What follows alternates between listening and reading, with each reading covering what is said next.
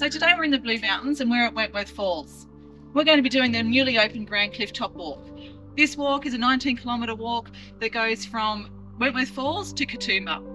We'll be looking for these track markers along the way. Now this walk takes in some of the most majestic views that the Blue Mountains has to offer.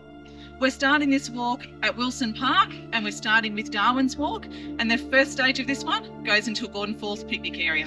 Let's go.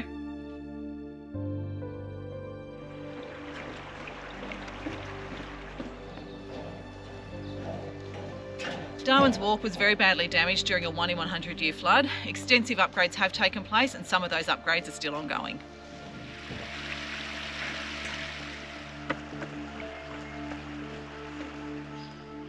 So along this track so far, signage has been very good. We've had lots of these signs telling us various locations. We've been following the sign to the Wentworth Falls picnic area. 1.3 k's in and we've reached our first official Grand Cliff Top Walk sign, and it has the yellow-tailed black cockatoo on it. We've got 17.4 kilometres to go till we get to Scenic World. It has taken 4 years to build and upgrade these tracks for the Grand Cliff Top Walk. So as we said earlier, the Darwin Walk is still being upgraded. This part of the track, the lower section, is currently closed and there are some detours in place.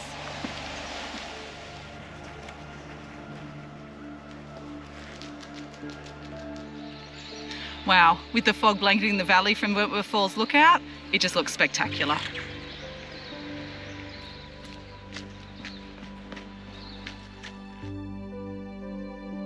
So we're going to do the very short Weeping Rock circuit. This rejoins onto the Grand Cliff Top Walk a little further around, and it's got one of the most spectacular waterfalls you'll see.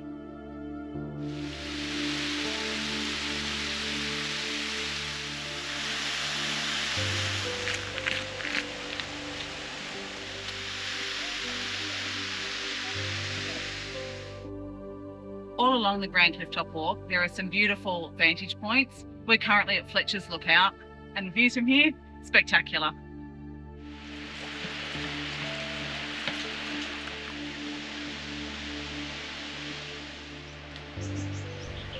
The Grand Cliff Top Walk is a joint project between New South Wales National Parks and Blue Mountains City Council.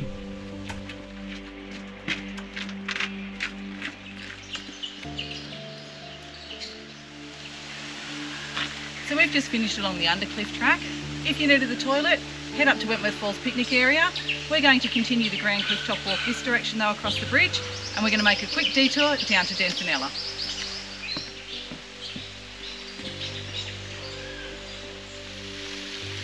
I hope you're enjoying this video. If you are, please give it a like, leave a comment and consider subscribing to my channel.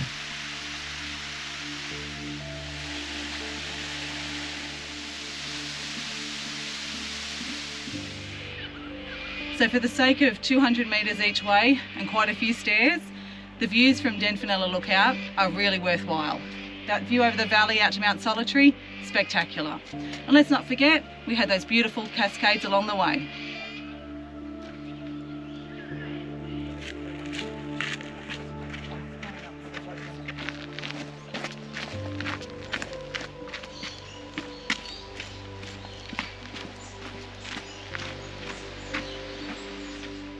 So we've just finished the Overcliff track. At this junction you've got two options. One is to head up to the conservation hut. There are toilets, food and drink up there. Or, as we're going to do, continue along the Grand Cliff Top Walk.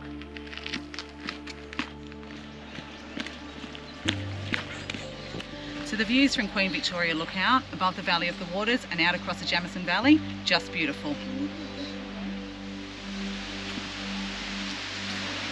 So we've reached Empress Lookout. This is above the Valley of the Waters. Down below us you can see Empress Falls. This has got to be one of the most popular canyons in the Blue Mountains.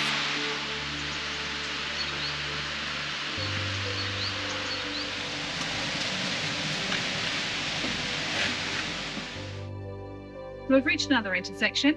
At this point, you can choose to deviate down to the bottom of Empress Falls and onto Sylvia Falls. We're not doing that today. There's lots of crowds down there and we've been to those falls many times in the past. We're going to continue along the Grand Cliff Top Walk and keep going on our way.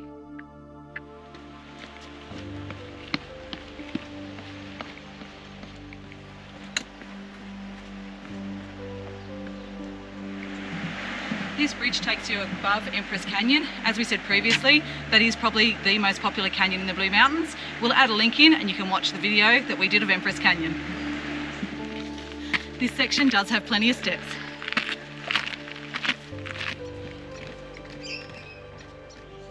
So you'll notice as you skirt around the golf course that there are a lot of boardwalk sections.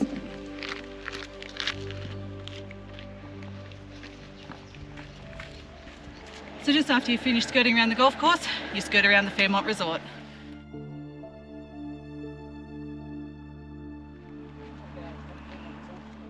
So this section down Sublime Point Road is just a road bash. As yet, there's no walking track.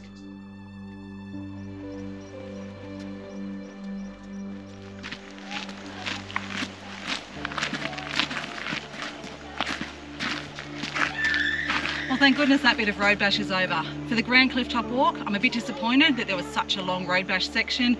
Quite unsafe as there's no footpath along the edge of the road there. Let's get down to some real bushwalking.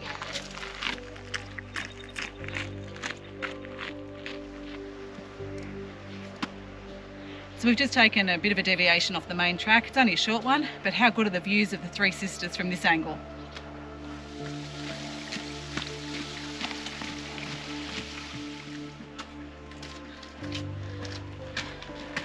There are a lot of stairs in that section. We're at Golf Links Lookout. Majestic views over the valley here with Mount Solitary, the ruined castle and the Three Sisters.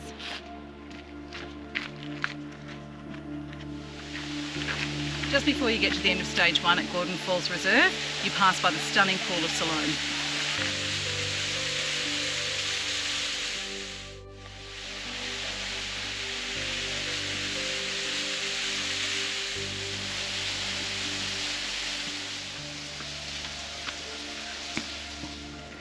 So we've reached the end of stage 1. We're just about to head into Gordon Falls picnic area. There are some temporary toilets here. There is a toilet block going to be built in the future. We're going to stop here for a spot of lunch before we head into stage 2.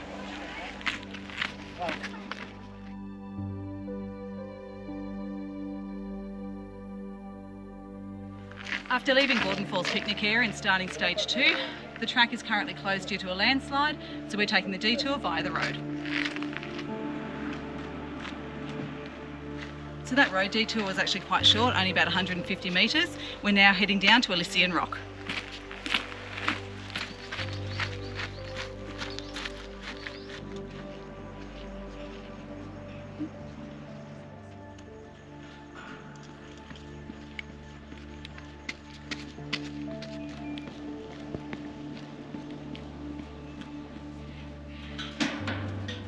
I hope you're enjoying this video. If you are, please give it a like, leave a comment and consider subscribing to my channel.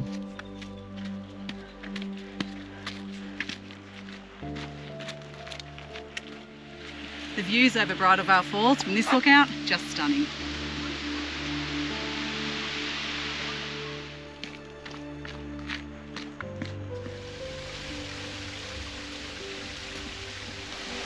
It's turned into quite a warm day. We're just heading down along the lower section of Leura Cascades, and it's much cooler walking down along here than what it was up along the cliff line.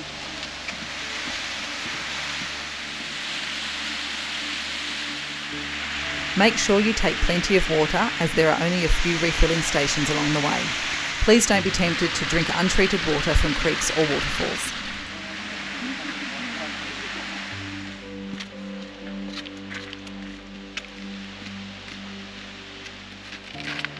So we've just come up from Leura Cascades and the top of Bridalveil Falls. If you want to go to the bottom of Bridalveil Falls, take the downhill track. If you want to continue along the Grand Cliff Top Walk, take the up track.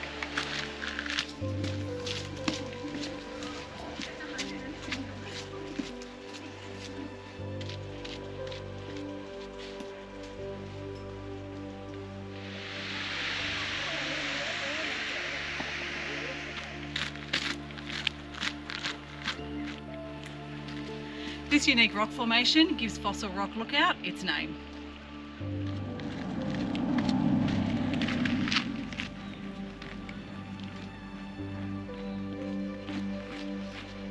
Over $10 million has been spent constructing and upgrading these walking tracks.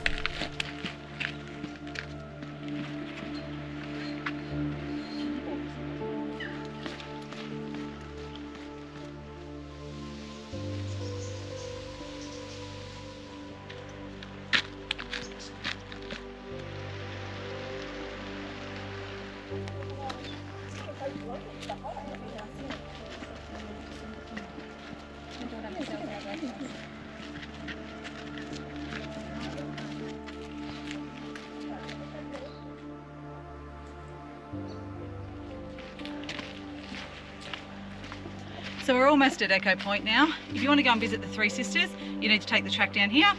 If, however, you want to go along and finish the Grand Clifftop Walk, we're going this way.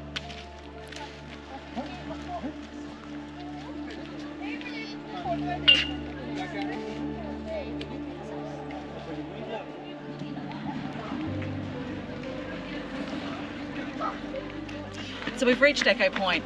This place is always teeming with tourists. There is, however, toilet facilities here and one bubbler if you need to refill your water.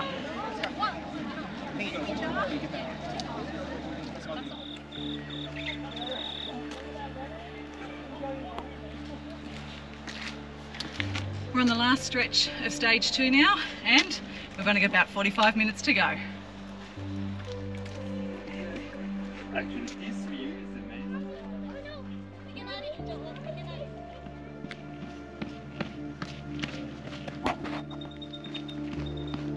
Over 5,000 sandstone steps have been installed along this walk.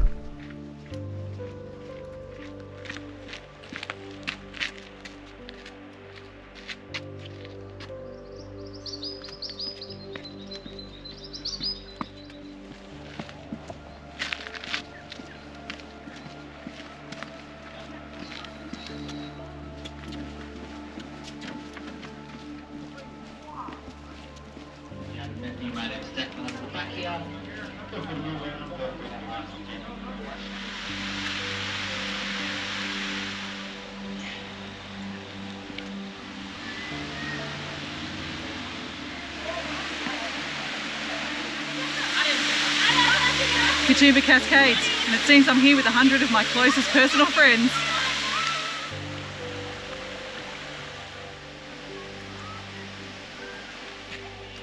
One of the last sections before you get to Scenic World is the Katoomba Night Walk. When it's dark, this is all beautifully lit up.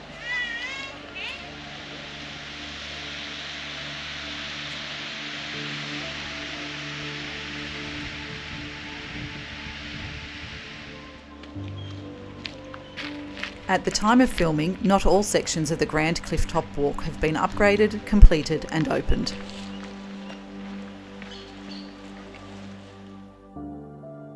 Well, there you have it, the Grand Clifftop Walk, approximately 19 kilometres from Wilson Park in Wentworth Falls through to Scenic World at Katoomba. We chose to do this as one long day, however you can break it up into stages. There are absolutely majestic views across the valleys and beautiful waterfalls that you pass along the way. The majority of this track has been upgraded, however there still are some sections that are yet to be upgraded and there are detours in place along here. We really hope that we've inspired you to come and do this walk, and we hope that you enjoy it as much as we did.